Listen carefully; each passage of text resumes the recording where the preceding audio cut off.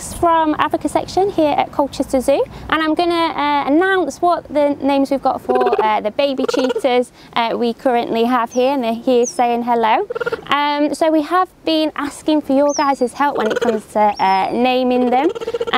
We decided to go with the theme of N, H and S, obviously for the great work that the NHS have been doing and always do for us.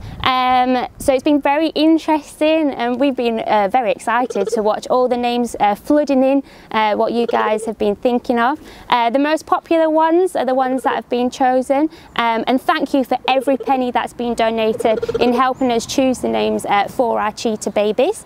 So for N we have Nova, for H we have Hope, which is really significant in this time, and S we have Star.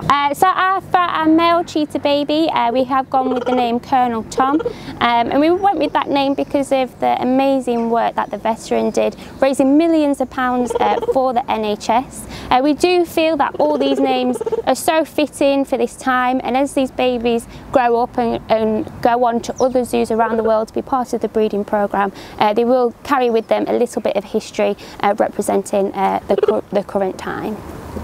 So with your donations, we actually raised over £3,000, and that goes straight into our operating fund to support the survival of the zoo in these very, very difficult times. So not only will that help the cheetahs, but it'll help all the animals throughout the zoo. So we can't tell you enough how much we appreciate every penny that is donated to us at this time.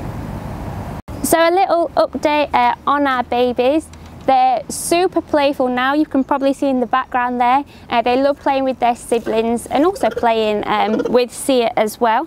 They have started as well to eat a little bit of meat, so they are coming along and starting the weaning process, really, watching what mum does when it comes to feeding, and they're having a little nibble on the meat as well. But they are still suckling from mum too, so you see she's just laid here, so might come over shortly for a feed. So at the minute we're not able to tell individuals specifically. They all look very, very similar, so we have to wait till they're a little bit older to spot those markings that will sort of depict who is who. One already does have a white tip to the end of their tail, and quite interestingly, Dad, Abassi, does have a white tip, so that's definitely a trait from Dad. But we're very excited to get to know them more as they get older, and like I say, allocate those names that you've chosen for us guys.